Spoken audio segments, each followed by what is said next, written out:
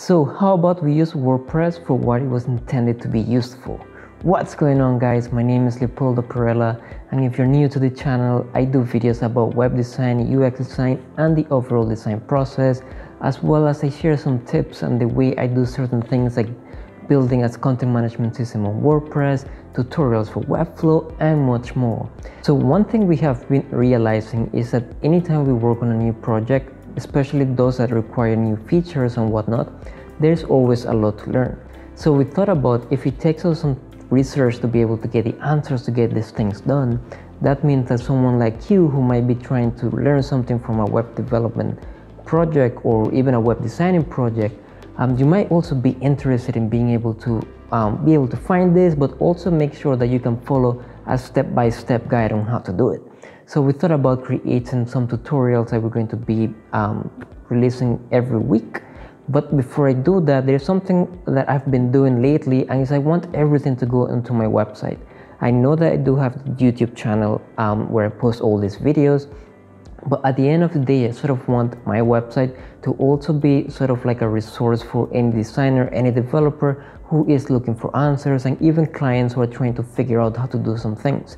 So what we're going to do today actually is we're going to use WordPress as what it was intended to be used for, and that will be to create a content management system, sort of like a library or a collection of items that we're going to be using to have all of our like Webflow tutorials. We're going to divide them into different categories, and then we're going to also be able to create a page where if the user goes to, they will be able to see all the, let's say, all the Webflow tutorials and different categories on the side they can choose from. So they can go from, let's say, 3D integrations in or interactions in Webflow, maybe developing models on Webflow, and mobile design or mobile development on Webflow, things like that. But I know that many times when we think about WordPress and we think about how long this will take to be done on WordPress, we sort of tend to shy out. So I'm actually going to show you how you can go into WordPress right now, and we think of just using a few plugins, you're going to be able to create your own blog types, archives, and also be able to build sort of like a taxonomy so that you can link the different archives or blogs that you're going to be creating now with different categories. So if someone wants to search for them later on, everything will be connected. So with that being said, let's head over to my computer.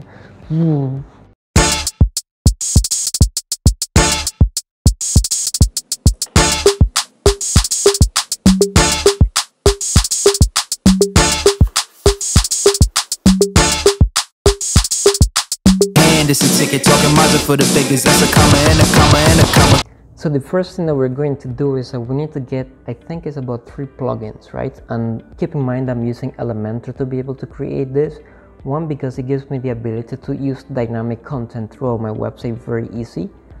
So what we're gonna go and do right now is that we're gonna head over to our plugins, and in our plugins, I have already installed them here just to make this video a bit shorter, but we're gonna be looking for few specific plugins. We're going to look for advanced custom fields, and we're also going to look for custom post type UI, and these are the ones that are going to allow us to sort of create our own custom management system within WordPress without having to use any code.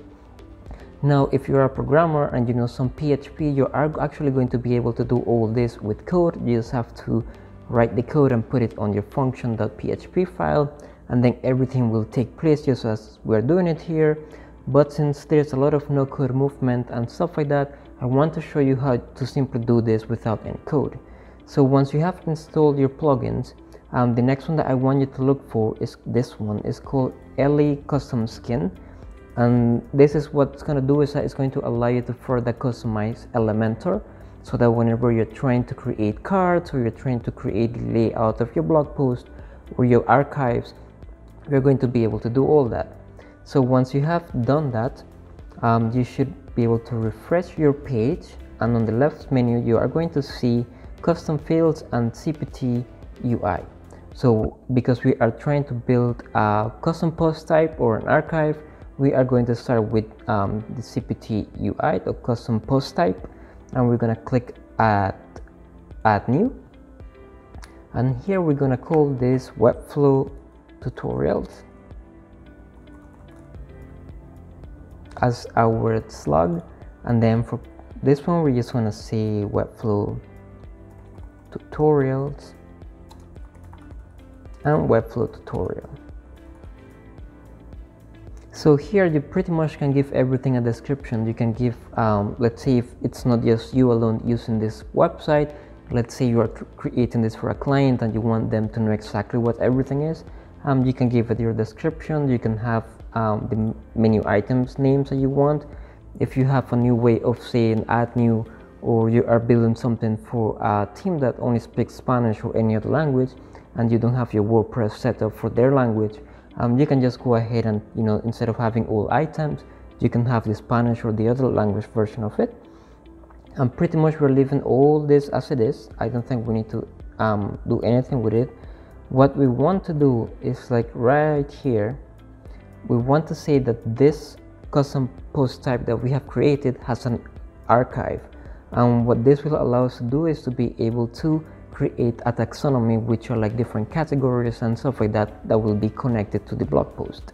So we're gonna we're gonna move this from false to true, and that's pretty much it. So now that we have done that, we're gonna go ahead and save it. So we're gonna click add post type, and now if you want to edit anything on this, let's say you want to change what your users are going to see when they have to click add new, all you have to do is click edit post type, and right here you will see right now we have two. All you have to do is click on the drop down, choose the Webflow tutorials. This is the one we just created, and you're going to be able to edit anything here. The next thing now that we want to do, since we're here, is that we want to be able to create that taxonomy that is going to be able to sort of put our categories and our post or archive together. So we're going to click on add new or add or edit taxonomies, and we're going to call this Webflow categories, and here Webflow categories again, and this one Webflow category. And as I said before, this is going to allow us to create categories for a specific post type. So what we want to do is that we want to, here where it says attached to a post type, we want to be able to choose Webflow tutorials. As you can see here, we have case studies, we have themes, we have the recommended tools. These are all the other post types or custom post types I have created on our website. And then you can do the same thing here. You know, if you need to change the description so people know what it is for, if you want to change the wordings for like all items, add new item or add new category, all that goes right here. So once you are finished with that, just click add taxonomy, and now you have created your own post type, custom post types, and also the categories. You will, if you go to the left menu, you're going to be able to see a new menu item on the left side called Webflow tutorials for this case. And now what we want to do is that there's specific fields that we want the user to be able to fill in anytime we have a new Webflow tutorial. So we're gonna go now to custom fields, and we're gonna click it, and now we're gonna add new. Right now I have advanced custom fields pro, but you do not need the pro version. Actually the free version is pretty useful. The pro version only gives you the ability to do a few other things, but I don't really use it, to be honest. It just came with something I got. So now we just want to click add new, and we're going to give this a name. So we're gonna say new Webflow tutorial. So now that we have given it a name, what we want to do is that we want to relate these fields that we're about to create with the specific custom type that we have created, custom post type that we have created. So what we're going to do now is that here where it says post, if you leave it as that, it will sort of mean like this will be added to your blog post, which are already part of WordPress. But what we want to do is that we want to add it to Webflow tutorials. Now once we have done that, you can actually add it to multiple ones. So let's say I'm also doing some Elementor tutorials, and I wanted to follow the same pattern per se, like the same fields that someone needs to fill in, I just click and then it will allow me to do that. Now the next thing that we want to do is we want to make sure it's active, because we have a specific fields. We no longer need to have the same way that WordPress normally looks. So we're gonna click seamless with no meta box. Position, we want our new field to be right on top, so whenever one of us whenever one of us goes into the website to edit webflow tutorial, it should be right after the title. They don't need to scroll anymore. We want it to be top aligned, and instructions, we want them to be below the label. So if you read name, right below it, I want to tell you what this field is for. And actually I want to change style to standard, because we do want some of this to be SEO friendly. So we want people, when they type on Google, we want to have all our meta tags, just like how we have it in any other pages, to be able to do this. And then we sort of here, if you continue scrolling down, you're going to see the excerpt. We want that because we want to create a short description of what the tutorial is about. We want to be able to edit our permalink. We want to be able to see categories, and we want to also be able to see a feature image. So now that we have that, we're going to come across here where it says add field, and we're going to start with we want to start with an image that we're going to be using for this. So we're going to call this post image or tutorial image.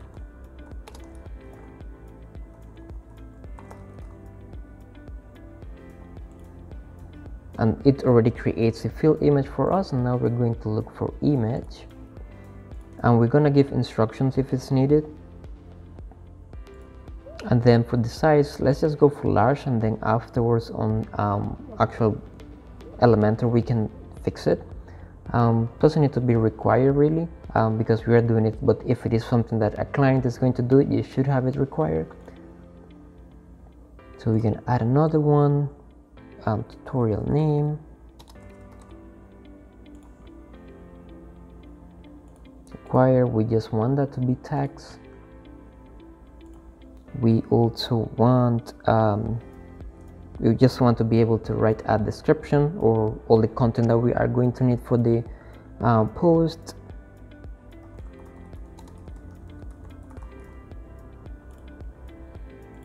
So we can choose a text area, because that will allow us to write more. Or you can actually put the this one, what you see is what you get editor, so that you are able to create just everything, like if you're writing a blog post.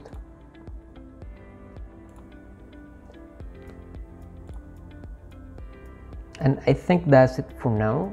That might be the only fields that we need. If we do need to add any extra fields or anything like that, I will just come back here and be able to edit it.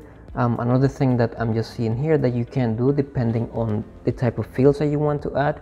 Let's say if you have a link to it, you want something to show, but if you don't have a link to it, you don't want the next field to show. So you have something called conditional logic to be able to do that. Once you click yes, you will be able to interact with this part of it. But once you're finished with this, all you have to do is click publish. And now when we head over to Webflow tutorials, let's click it, and we're gonna click add new.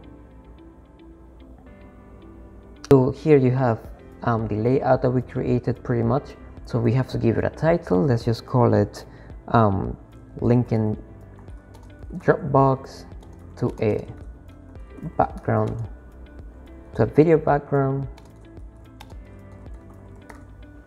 And then here we're gonna have the image that we want to use. I'm just going to use this for the time being. And then the name is the same as this, so I'm just gonna copy it. And here I have my entire description of what I'm going to be writing on. So just like how you're writing a normal blog post, this is where you can type all that information. And when you are finished, all you have to do is click publish. Once you're finished, you can click publish. I have it as a draft right now because I'm not using it at the moment. I am currently going to be creating all the tutorials and all that. But Same thing you're gonna do with your categories, so you can do like 3D interactions with Webflow and save it, and now it's here. So that's pretty much it. That took us what, about 2 plugins and what, like 5-6 minutes to be able to do everything, just a little longer because I was explaining it to you. One thing I'll recommend though is that before you get into doing this, just plan it out, make sure that you know the fields are going to be needed. This is where designing before you develop actually helps quite a lot, because you know exactly everything that you are going to need to be able to create this. And as you can see, it was really seamless. It took us like 5 minutes. There was no code involved, even though you can do this with code. And this way, you know, when your clients or your team or yourself, whenever you want to use WordPress, you can actually use it for what it was intended and create your own custom management system, libraries, and much more. The next video that I'm going to be doing though is going to be how I'm going to take this now that we created into an actual template that we're designing with dynamic content, and we're going to put everything together within one page. So if you have enjoyed this content and you have enjoyed this tutorial, make sure to hit the subscribe button and the bell button, so whenever we post the next video you get a notification. And if you know anyone who might find this helpful, or you know, if you're trying it, let us know in the comments below so that we can give you some feedback or actually learn something brand new from you. So I will see you again in the next video.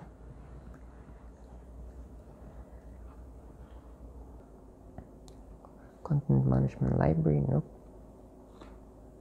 Collection. So I'm going to show you in just a few steps how you can actually take WordPress and create your own I forgot the word again. Blog thing I'll recommend though is just before you actually create this you know, this. So I will see you in the next video. Wait, moment.